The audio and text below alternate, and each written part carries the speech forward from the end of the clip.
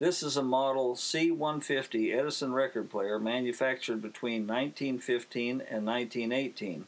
It was purchased by Helmer Swenson about 1916 and played at his home in Stoughton, Wisconsin. This is an old Edison record player from 1916. It opens just by lifting the top, and it has a catch there. Put it back down, you just pull the catch forward and it'll come back down. Okay. It has a lip up here, but it's kind of dangerous to hold it by that because it might slip out of your hand and fall down, so it's best to hold it at the bottom. Okay.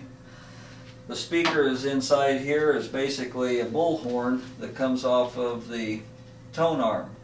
Since there's no electricity to this, the sound is all about the needle against a diaphragm here, and this is a hollow tube that goes around and comes down inside here to this horn. Okay, you might want to come around here and see this, but so the sound will come out of here. This tone arm, it moves across the record from outside to in, and this is a crank. This uses this crank over here to wind it up. This crank is removable, but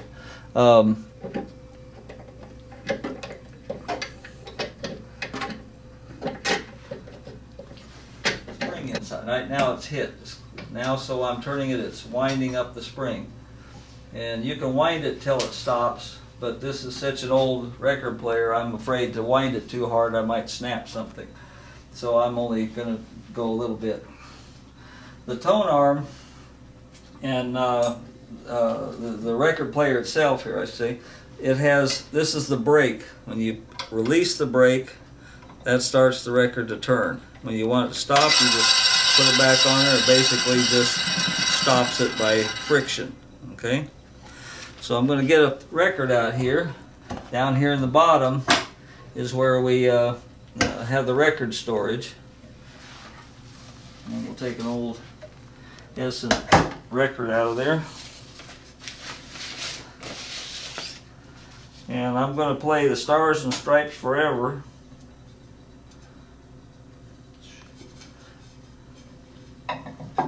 Okay. Now, the first thing you want to do is, of course, make sure it's wound up good so it'll be able to go fast enough. This is 80 revolutions per minute. And you open it up by starting the record player, taking the friction off, and it will start going. Now, you just have to move this by hand, and you move it over to where it's about to start, because this doesn't really have grooves in that outside area. And then you lift this lever up, and that will lower the tone arm. Like so.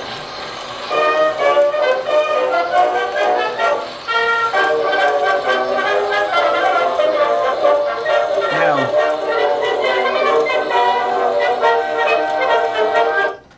you want it off, you just lift it back up. This is actually, this is the volume, if you want to call it that. It actually should have been attached here by welding, but that's broken loose. But this slides in and out. It's just a wire, and it goes to a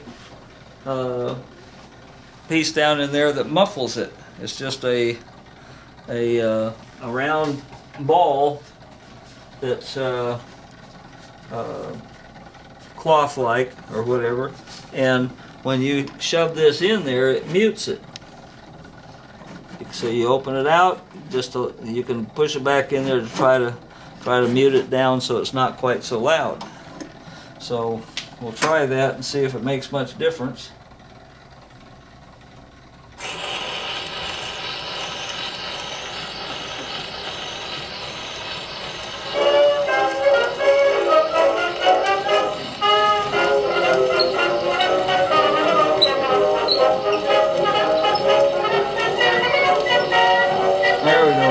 Speed. Like I said, I didn't have it wound up very far. Okay. I'm trying to see if I can mute it down a little bit. It's a little bit louder. That's about as quiet as it can get. You can see it's a little louder. Now over here is something that generally isn't needed. Right now it's at the fastest speed. If I turn this little knob over here, it'll slow it down. So apparently if you have some records not playing right, sounds too fast, you can slow it down a little bit. But all the way over to the stop, where I have it now, is the 80 revolutions per minute, which should be the speed that you should be playing it at. This little arm here is supposed to, when the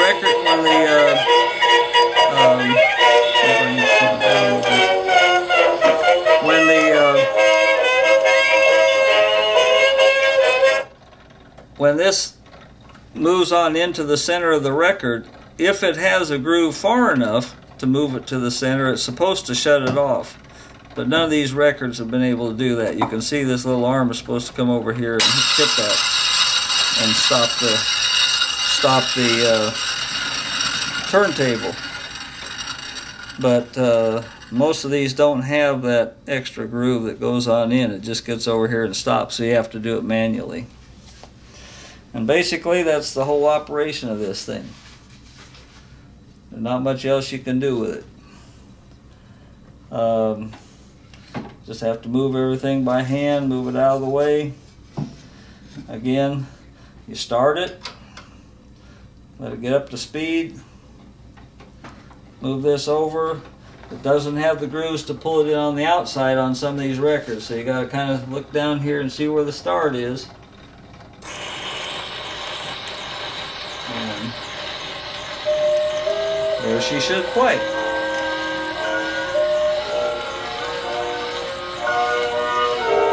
These records have not been cleaned, so they're a little bit noisy. If you put this down, you get rid of a little bit of that noise and you get more of the music.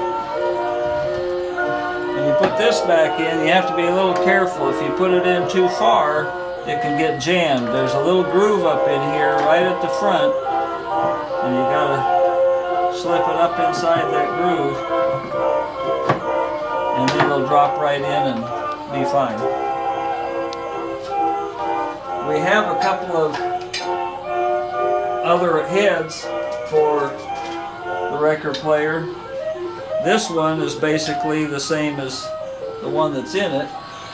Different color, but it's basically the same tone arm. This one here is different. I honestly don't know. I've tried to see the configuration, and I don't know how it fits, so I don't know whether this actually goes with this record player or not. But the way it works, the needle here keeps the amount of weight that's on the record player to play. It's actually quite heavy, which is probably not too good for those old records. And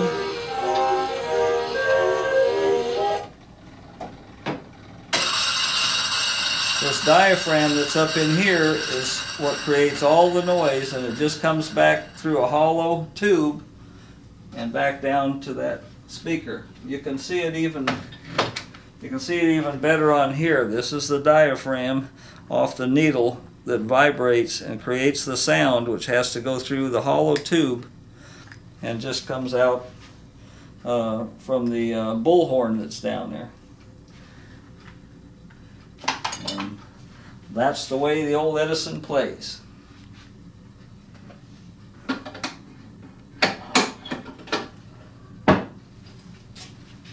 Take a bow.